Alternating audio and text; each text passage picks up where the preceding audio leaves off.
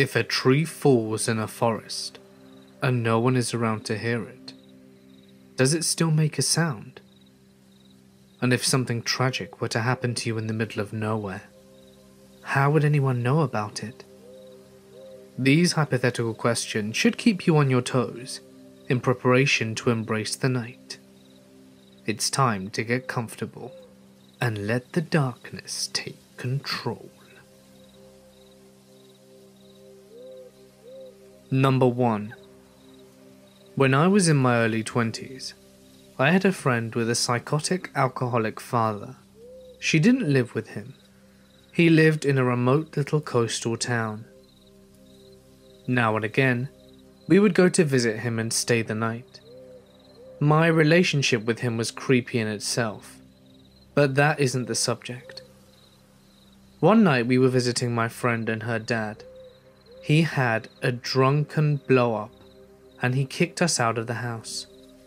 It was around midnight, and we had gotten a lift down and didn't have a car. My friend's dad lived about 4 kilometers out of town, which was no more than a huddle of 2 or 3 shops, by way of a dirt road. We started walking down the dirt road to town. There was a telephone booth, and this was in the days before it was commonplace to have a mobile phone. I was going to call my folks, who lived about an hour and a half away, and see if they would be willing to come and collect us.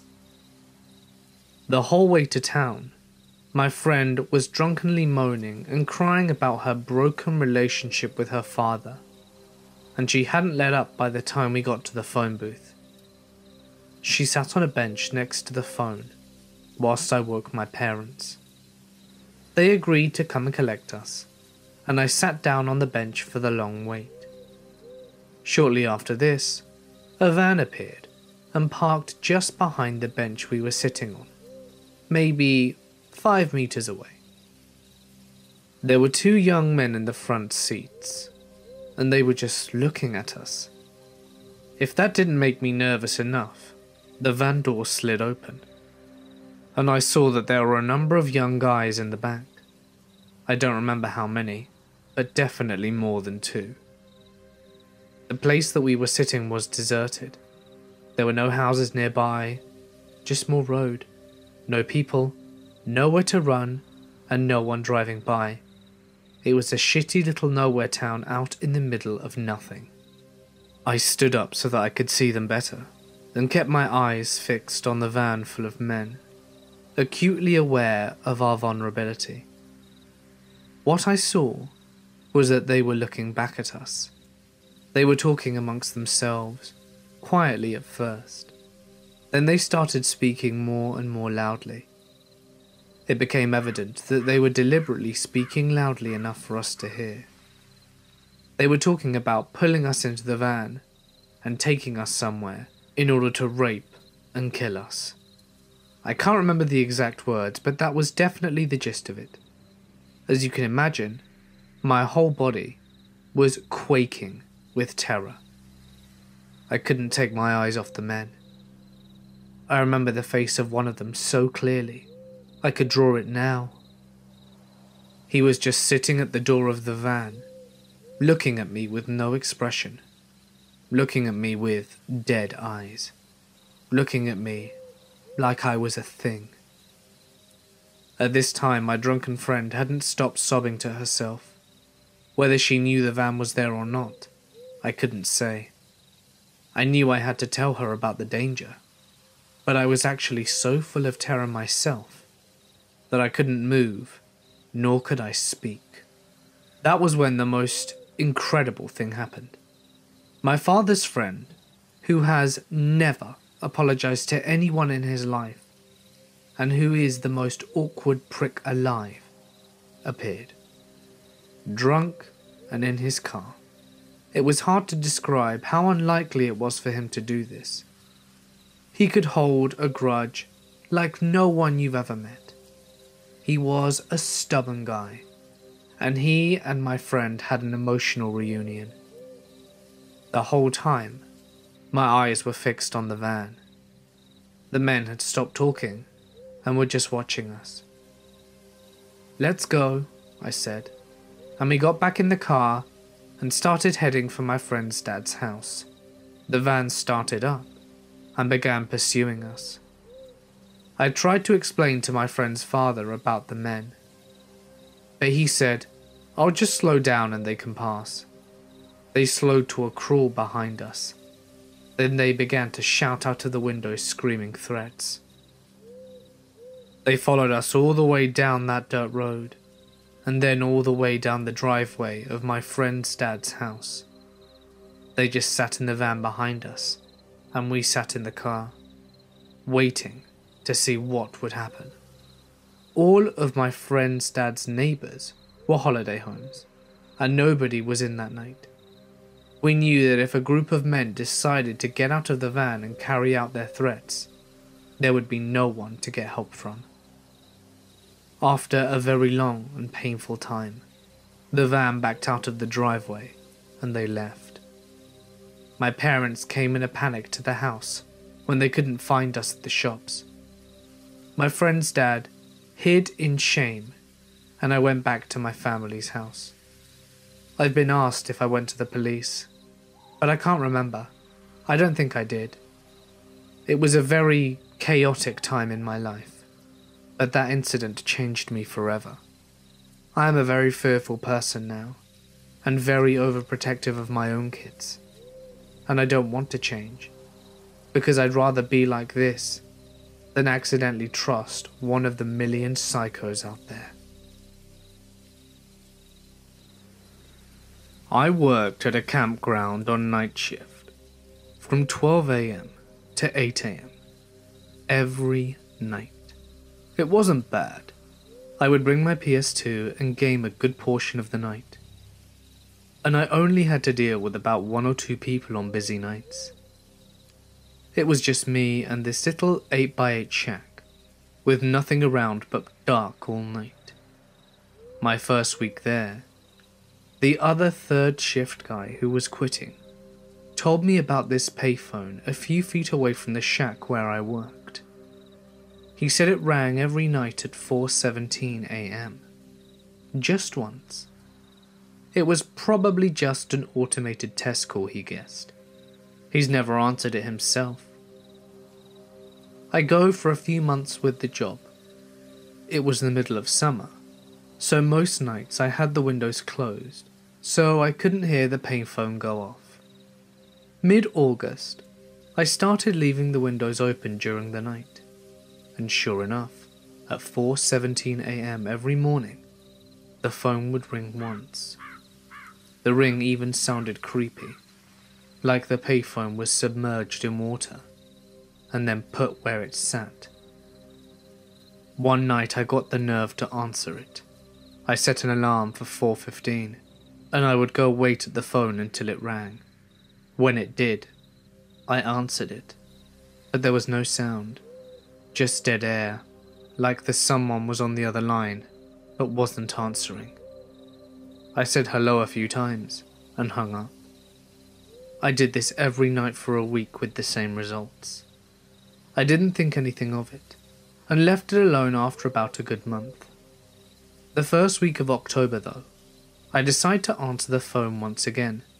I set my alarm, and when the time came I answered the phone. "Hello? Hello?" Then I heard what sounded like someone inhaling through clenched teeth. The voice that sounded was rough, and sounded like he had gargled gravel.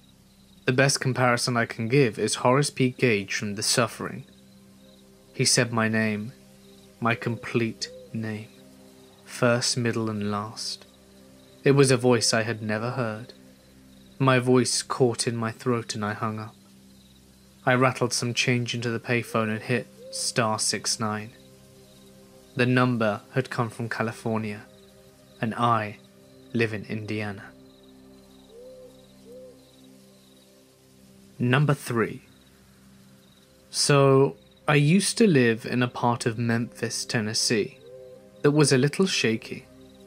It was right on the edge of what some would consider the ghetto. But there was also a nearby part that was pretty secluded and desolate. and I lived in the outskirts of the city, kind of near the industrial part near Raleigh for anyone familiar. Anyway, I was an 8-year-old boy when this happened, and my sister was 5 years my senior. The two of us went for walks on occasion. This time, we went to the back of the house division, and further than we'd gone before. This area was pretty dirty and desolate for such a city. Just train tracks and nearby industrial facilities. Lots of dry tang grass coming through spots in the railroad gravel. Lots of dusty crap people dumped illegally around the tracks. There used to be a pack of stray dogs that frequented my local neighborhood, but other than that, no people or cars would ever really be seen out there. Not that far behind my neighborhood anyway. We were just walking along the tracks, talking, throwing rocks, when I saw some strange movement just beyond the tree line of this small wooded area, about 40 feet ahead of my 11 o'clock position.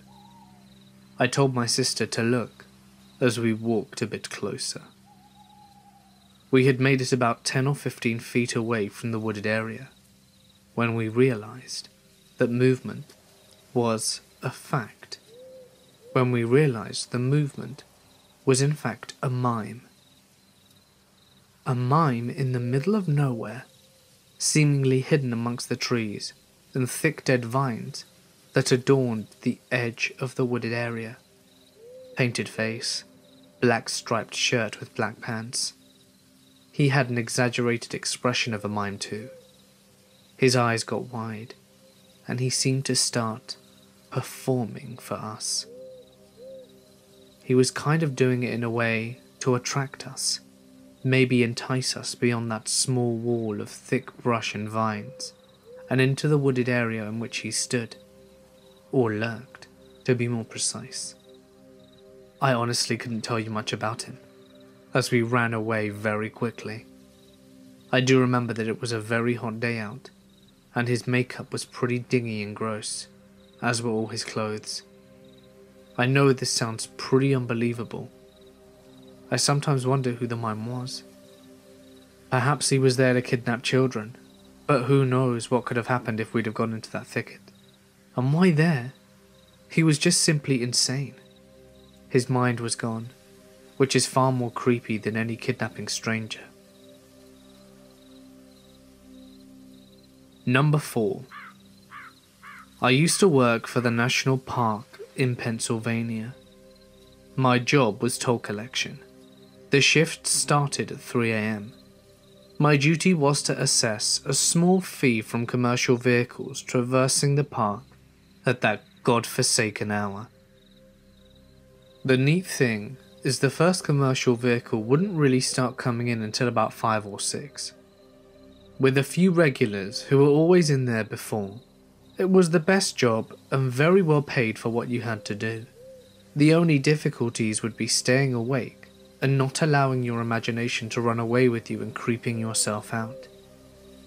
The booth was right next to the Delaware River, so in the early mornings, the fields and the roads and the woods would take on a mist that hung close and low to the ground, like ghostly white hedges. Staying awake was hard, but the second difficulty was the worst.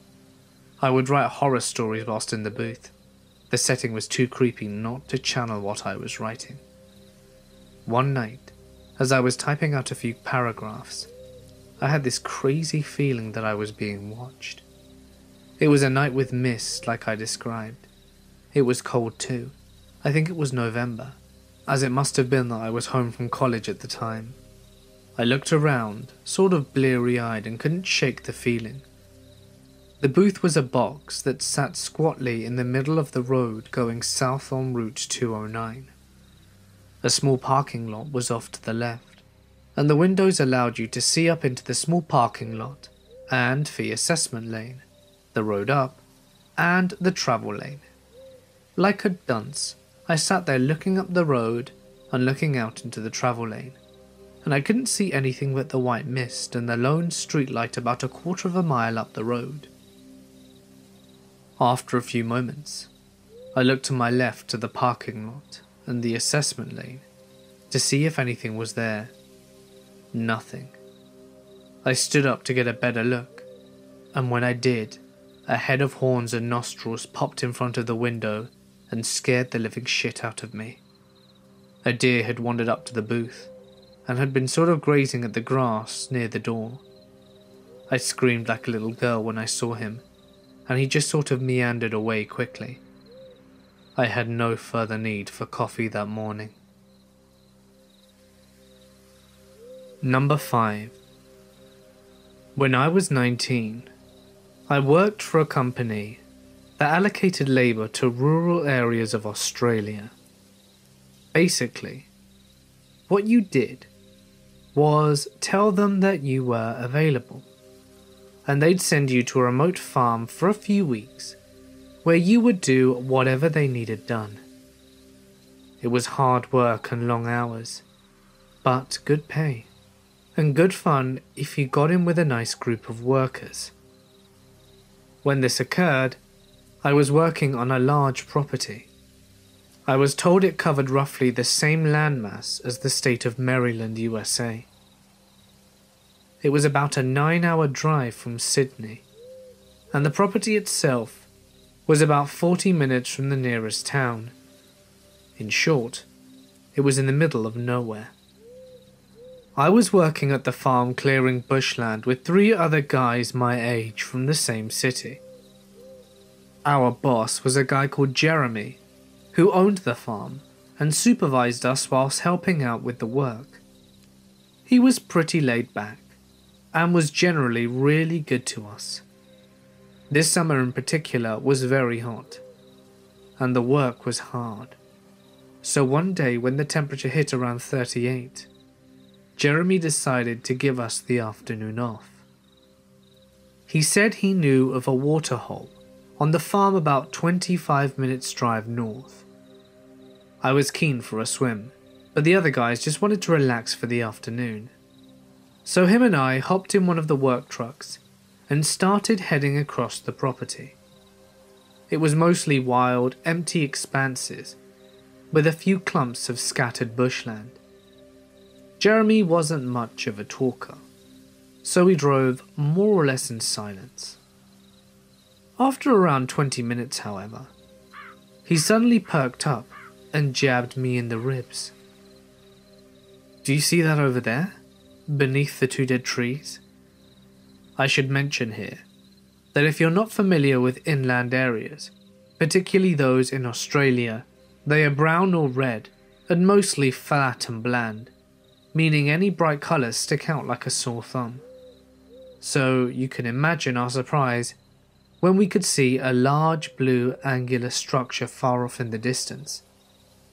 We steered in its direction, and as we got closer, we realised it was a huge blue shipping container, just sitting in the middle of nowhere.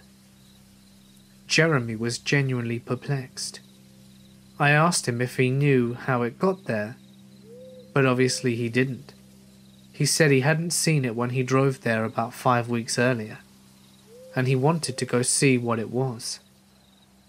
Initially, we pulled to a stop about 100 meters away from it. At this stage, I had a really bad feeling the whole thing wasn't right. It's hard to explain, but if you can imagine seeing such a foreign object in the middle of a huge barren expanse, it had to be something weird. Jeremy, however, wanted to investigate, which I understood, given that it was his property. But in truth I was really anxious. As we got closer, things got even more bizarre. There was a big diesel generator behind it thumping away, and a CCTV camera on each side of it. All motion activated, so they buzzed from side to side, following us as we moved around. I tried to reason with Jeremy, something along the lines of, "With all this security, someone obviously doesn't want us here. Let's go." He brushed me off, however, reminding me that it was his farm, and whoever had put this here was trespassing, so he wanted to go inside. Despite all the surveillance, There was only a small padlock on the huge door. We had some bolt cutters in his toolbox, and after a bit of a struggle, we broke the lock and went inside. The first thing I noticed was the rush of cold air as we got in. The place was air-conditioned, which I must admit was quite pleasant on such a hot day. We searched around for a light switch, but I could already see that this was some sort of IT setup. There were flashing LEDs all around the place, and the sort of hum that you could hear when a hard drive was working. When we finally switched on the lights, we could see a sophisticated, albeit somewhat cluttered, office setup. There were hard drives the size of a bar fridge, and other computer equipment lining the walls, sometimes piled 2 or 3 high, and plastic storage boxes scattered around the wall, and several desks with computer monitors arranged in the middle, complete with rolling office chairs. At this stage I felt like I was in one of those nonsensical dreams. This made absolutely no sense. We wandered to the middle and sat down at the desk to see if the computers could give any idea of what the hell was going on. My heart was racing, and I just wanted to bolt. We had been seen by CCTV, so if anyone was monitoring, they already knew we were here. Jeremy, on the other hand, was adamant to get to the bottom of it, so I put on a brave face and started looking through the computer. This went on for a while, but in short, neither of us had a very high grasp of technology outside of Facebook and Microsoft Word, and the best I can describe from my lay position is that it was endless lists of computer talk. It was like the old Napster or LimeWire download, just continually picking up and receiving data, then recording it on several windows. I gave up on the computers and walked cautiously over to the far end of the container, to the big pile of storage boxes. By then, I was pretty sure no one else was there, as there was nowhere really to hide. But I was still incredibly on edge. I decided against my better judgment to see what was inside all of these boxes. My brief sift through this box made me feel sick to the stomach. It didn't take long for me to realize that the box was full of posters, DVDs and photos, all of hardcore child pornography. One thing that still gets to me is that it was all neatly ordered in folders and smaller boxes. Those people were organized. I immediately recoiled, jumped over and ran over to Jeremy. I could hardly string a sentence together. I said something to the effect of, "Mate, get out. Child sex, just get out." I dragged him out, composed myself and managed to explain what I saw. We jumped back into the truck and sped back to the house. The farm had no mobile phone reception, and we hadn't bought the satellite phone, so we had to go back to his landline to call the police. Once we called them, they still had to make their way to the farm from the nearest police station, which was a town about a half hour from the closest town to the farm. We waited, talking frantically about what we'd seen, until the cops arrived almost an hour later. They arrived with 2 four-wheel drives, and we jumped in and led them back. This is where it gets worse. By the time we got there, the container door was open and there was a fire inside. We only had 2 small fire extinguishers in the car, and it did very little. The fire department took an hour to get there, by which stage most of the damage was already done. An arson report by the federal police found almost no evidence of the computer equipment described, and only traces of paper and cardboard. That means that whoever ran it knew we were there and had time to come and remove most of it and get away. There were various ways to get off the property, and the landmass was huge, so there was no real way to tail them. Since the police hadn't taken us all too seriously in the first place, probably due to our poor explanation on the phone, aerial surveillance was also impossible by the time we had pieced it all together. I took a keen interest in following it up, but with no real evidence of who may be responsible. The investigation went cold. I've kept in contact with Jeremy, and the shipping container is still there on the farm. as it's too expensive to move. But I'll never forget what I saw in those boxes. Number 6. 3 of us were finishing up a 20-mile hike. 2 of us were back further, and our one friend ran ahead to warm up the car. I stayed back with our friend, who was a little slower and tired. Basically, it was dark by the end of our hike, and I peered my headlamp off into the grass, and about 50 feet away, I saw its glowing yellow eyes staring at me. I kept my light on it, and began to yell at it until I saw the eyes disappear. Then another 20 minutes go by, and I hear my friend ahead of us yelling, so I yelled back. When I find him sitting on the side of a trail, shaking and wet. His headlamp died, and he lost his trail somewhere around the river crossing, and once he found the trail again, he decided to just wait for us. Whilst he was waiting, he could hear the mountain lion stalking him. He could hear it about 15 feet away from him, moving closer and closer, but couldn't see anything. He said he heard it take off running as soon as he heard me yell back at him. We came to the conclusion that there were 2 of them, and they had probably been stalking us together ever since sunset. Pretty freaky experience knowing you're being stalked by an animal that you know is intending to kill you. You just have to hope that they are either not hungry and desperate enough, or that they think you're stronger than you really are. Number 7. I was in the summer camp of my Boy Scout troop, but with both boys and girls. As all are here in Spain, scouting here is actually quite a liberal thing. One of the most important activities during the summer camp is what we call the raid. Basically going out of the camp to adventurously trek for a couple of days. My friend and I planned an amazing route through a beautiful mountain range called Los Pirineos in the northeast of Spain. 3 days walking and 2 nights sleeping out of the camp.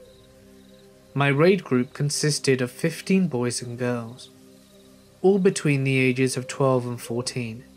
We took food with us and knew how to read a map, how to build shelter, and how to search for water and pretty much anything necessary to survive for a couple of days. So no adults were coming with us, and I know that that doesn't happen anymore. Our plan for the first day was to climb a mountain that was just under 3,000 meters, or 10,000 feet high, and sleep by a glacial lake near the top of it. It was a long walk from our camp, about 25 kilometers, and quite steep.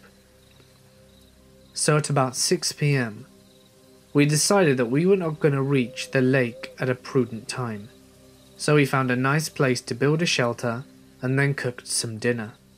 We were in the middle of a beautiful mountain, about 10 kilometers from the nearest road, and about 5 kilometers more to the closest village. We couldn't have been happier.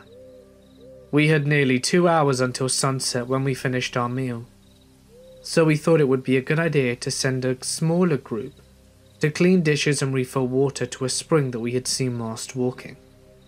I volunteered to go, and 3 other friends joined me. We got a couple of light torches just in case, and headed towards the fountain. Night came whilst we were on our way back to the shelter. We could hear the rest of the group singing and having fun in the distance. Suddenly, one of my friends stopped and pointed at something just by the side of our trail that wasn't there on our way down. There was a light reflecting pole from the road torn into pieces. We went from being happy and relaxed to being mildly scared in just a second, and rushed all the way to where our friends were, and we told them about our creepy finding. We were just kids, so fear escalated quite quickly. Who could be hiding in the same mountain as we were? And why? Two of the older 14-year-old boys thought it would be a good idea to go look around to try and calm us down, although being without them was even scarier. They went away with a light torch, a knife and a whistle, so that they could hear further apart if they were in trouble. We remained seated inside the shelter, which was nothing more than a couple of tarps held by sticks near a big boulder, silent and petrified. I remember hearing quite a lot of sobbing around me. I was thinking I didn't want to die there. One of the girls suggested that we should sing to try and think of something else. Some disapproved because we might not hear the whistles, but we did anyway, although not very loudly. We spent about 20 minutes doing that. All of a sudden, a whistle interrupted our song. We had heard it very clearly. Two whistles coming towards us at a very fast pace. I remember taking my knife from its sheath and keeping it in my hands. Luckily it was our friend. They arrived nervous and exhausted from the run, and they told us that they had stumbled upon a long stick standing with lots of blood all over it. More than what our nerves can stand. Most of us started crying, some praying too. They told us that we were going to go look for whoever was in the mountain with us and confront him. In case things go bad, we'll run somewhere so that he can't find you, one said. We asked them to stay, but nobody was able to move a finger to actually stop them from leaving. There was no more singing, only weeping and barely audible prayers. I just didn't want to die there. I wanted to see my family. After a while we heard some noises, followed by the familiar voices of our friends. They came back at a calm pace, with relief in their faces. It was all just a misunderstanding, one explained. It's just a park ranger. We found him, and he explained to us that he was just walking around as part of his duty, and the bloody stick was just from a rabbit he had hunted for dinner. That was quite a relief. Someone even spoke about taking out our sleeping bags and going to sleep. That sounded wonderful. But it wasn't long until one of the older guys said he was a bit suspicious. You see, he wasn't wearing a uniform, nor a badge, or anything that could identify him as a ranger. And who walks kilometers away from the closest road late at night to hunt for rabbits? Are there even rabbits at this altitude? Terror hit us all again in another wave. They were right. The story didn't add up. Let's go back and kill him, the older guy said. We asked them to stay with us again, and got the same result. They were gone. Someone said that they might have followed him here, and now knew exactly where we were, and we all shivered in panic. Nobody was paying the slightest attention to anyone else anymore. Nobody cried, nobody prayed. I remember only having one thought. I'd rather kill him than get killed in this place. We waited, silently, and ready to fight for our lives. We all had our knives out and ready. Minutes passed. Suddenly we heard people running, approaching. We heard screams of terror. From the sound of it, it was obvious that there were more than two people coming at us, and I haven't been more scared in my life. I hoped I could say goodbye to my mum, my dad and my sister. And my knife was ready to stab whoever came closest to me. We finally saw our two friends running for their lives, being followed by two men. They came just at the front of the opening to our shelter and stopped. The two men chasing them did the same, and we could see their faces.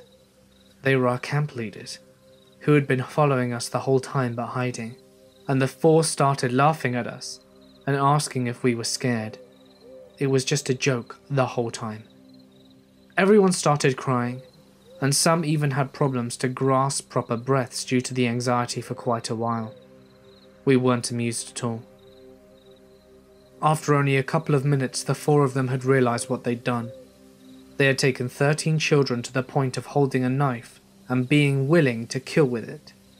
We obviously relaxed a lot, but our fear became anger.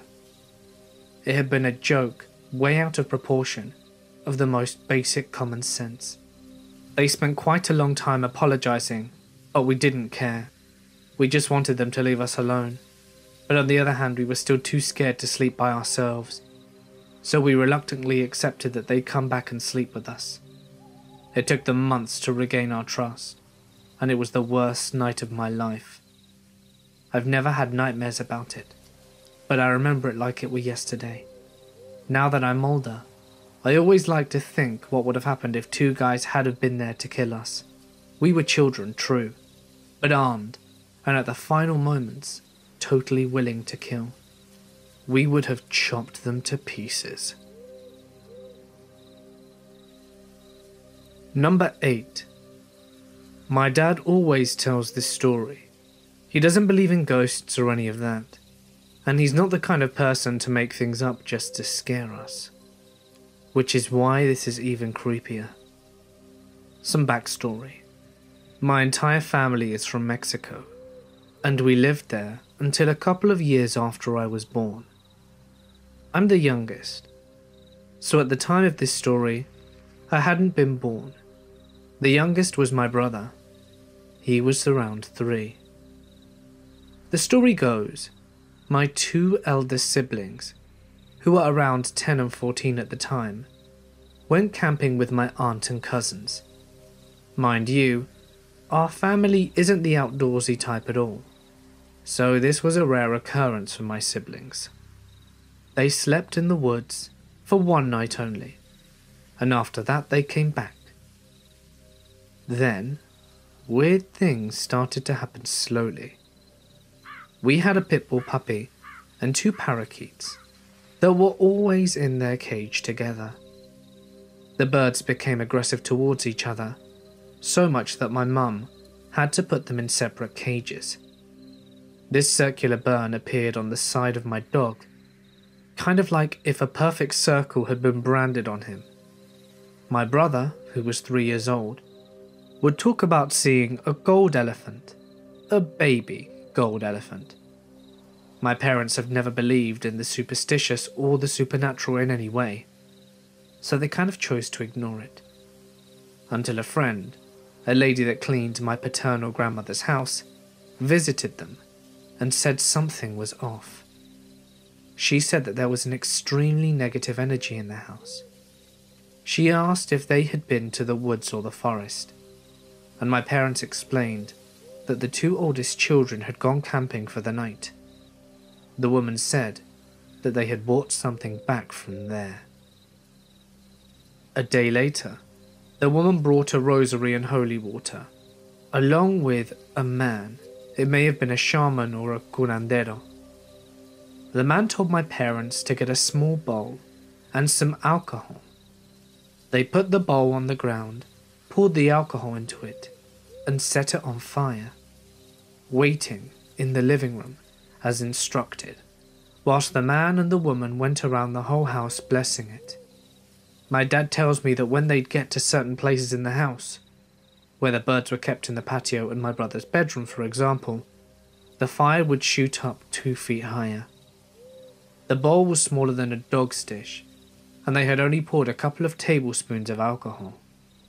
Afterwards, the man instructed my dad to keep an egg just out of the carton, not boiled or anything, in a small plate under their bed for 3 days. On the 3rd day before sunrise, my dad had to take it to a place where no one in my family would ever go again. The man said that he should leave it in a corner, turn around, and that no matter what he heard, he should not turn around. My dad did so. On the 3rd day, he chose an alleyway in the part of the city that no one knew, and that his family never had any reason to go to. He put the plate on the ground, turned around and walked away.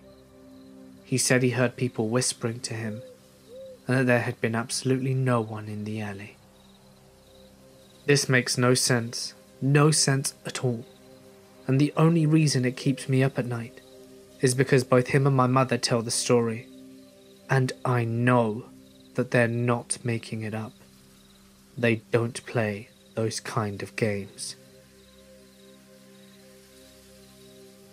Number 9. I live in a town of about 11,000 in rural Wisconsin. Not by preference, but for a job. And we are moving when I get a better one. I was on my way to my employer's home. He runs a company out of his basement until we get a new office space. I was being tailgated bad by a ratty blue car by a white bald guy. I drive a Kia Soul, which has a flat back end. So, if I can't see your headlights, then you are a mere few inches off my butt, and you will get me tapping my brakes. He honked at me, whatever. I flipped him off and slowed down to 5 miles under the speed limit. There wasn't anyone behind him, so I wasn't ruining anyone else's day. He had chances to pass me on the country road, but didn't. And after a few minutes with no other cars around, and him still kissing my bumper at 50, I grabbed my cell phone and pretended to quickly turn and take a picture of him. Then I pretended to call 911. I was in the country, with no other cars around, literally the middle of nowhere, and this guy was getting creepy. I came to my turn, but decided to see if this guy would follow me. I turned left, and he followed. Then I came to a roundabout, and thought I would lose him. I travelled the entire thing twice, and he followed me. At this point I knew he was messing with me, trying to scare me. Well, I decided to let myself be late for my meeting. I began to drive to the police station, and he followed me the whole way there. I pulled up and parked, ready to run inside, and I thought he would leave. Nope. He parked right next to me, and just stared at me, and he pulled up on my left side, close enough that I'd have a hard time opening the door. He was in his 40s, wearing sunglasses with a creepy smile, and he was wearing fairly neat clothes. The interior of the car was pristine. I should mention that I'm a training and behavior analyst, and that I work with kids right now, and my hobby is criminal behavior, and I was profiling, and I was seriously trying to read this guy. A few seconds went by and I grabbed my phone again, this time intent on calling 911 from the police station parking lot. As I dialed, he rolled his passenger window down, said nothing, rolled it back up, and took off. I went inside and told the officer what happened. Sadly, I was too focused on not crashing to get a plate. Apparently, there had been a lot of complaints about tailgaters recently, multiple, with a blue car. I filled out the report, and they gave me a card for victim services at a local women's shelter, just in case he followed me home one night and I didn't feel safe. But I live in a secure building with my fiancé. I went out to my car, and there was a note on my windshield. All it had was a smiley face.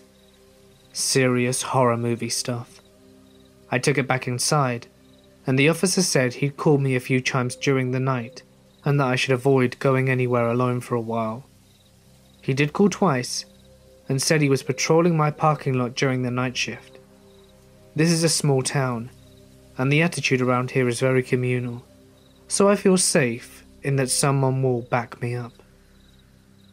If I ever see this guy again, no question, I'll call him 911 and lead him straight to the police station. I also told my fiancé that I will post my work schedule, or even when I have to leave for another reason, and that if I don't text him within 10 minutes of my estimated time of arrival, to call 911. Number 10. This happened when I was 16 years old and driving home, which is situated in the middle of nowhere. I was just going along and listening to the radio even though I hated what was on, but it was just to pass the time as I drove through the darkness. You need to understand that there is a gate that you need to use before you enter our driveway, and just as I was approaching it, I saw a man standing at my gate. Now I have a key fob, so I don't have to punch in the code every time I come home. I pulled slowly up to my gate and got out of my car, and instead of driving through, I asked him if I could help him. It was at that moment that I noticed that he was a she, and I asked her if she needed me to call anybody. She started crying instead of responding and just fell to the ground. Now I'm trained in first aid and CPR, so I know that if something were to happen, I would be able to assist her instead of just stand there. When I got to her and reached for her hand, I noticed that she was bleeding. I took a few steps back, in both shock and worry. Concerned for the poor girl, I told her to get into my car and that I would take her up to the house to get her cleaned up, and that I would try and call somebody to collect her. I had to basically carry her to my car, and once I got there, I opened my gate and drove through. Now, my gate automatically closes, so I found it odd when it stayed open longer than it should have. Once it started to close, I just blew it off as there being something wrong with the sensor. By that time she had stopped crying and was just looking at me. I was a bit creeped out, but told her that I wasn't going to hurt her, so she settled down once she knew that she was okay and that she was in no danger. We got to my car parking spot, and my parents were out of town for the weekend, so I was alone. I brought her into the house and had her sit in my office room so that I could treat her. I also called my cousin Andrea, who was a child life paramedic, since she looked to be quite young, around 18 I'd say. I was cleaning her wounds as I got a call from Andrea. She was approaching, and she said that she saw someone walking up my driveway. I asked her what she was talking about. There shouldn't be anyone walking up my driveway.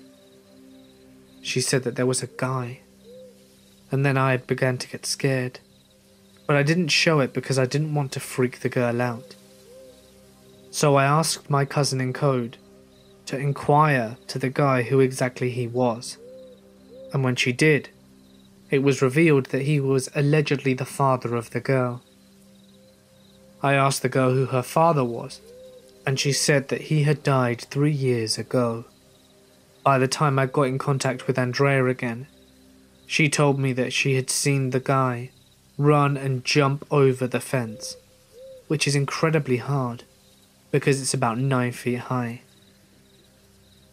The girl was sobbing, and Andrea arrived just in time to check her out. When Andrea arrived, she did an assessment on her, and we found out the girl's name was Austin. We decided to go to the hospital with her, as there was no way I was going to stay home alone after that. We helped her get into the ambulance, and as we were going down my driveway, when we got to the gate, we noticed a parked car near the gate. It's not unusual all the time because there is a church nearby and people will sometimes park there, but as we approached the hospital, we noticed that there was a car behind us. Confident it was the same car, it followed us to the hospital, and as they were taking Austin out the stretcher, he was just parked, staring at us. Andrea lost her shit and went over to ask the guy what the hell he was doing. He drew a knife and slashed my cousin's neck. I freaked out and screamed as Andrea came running back. There was a guard nearby who arrested the man, and Andrea was rushed to the ER to get surgery because the guy had cut a vein. I still can't get over what happened.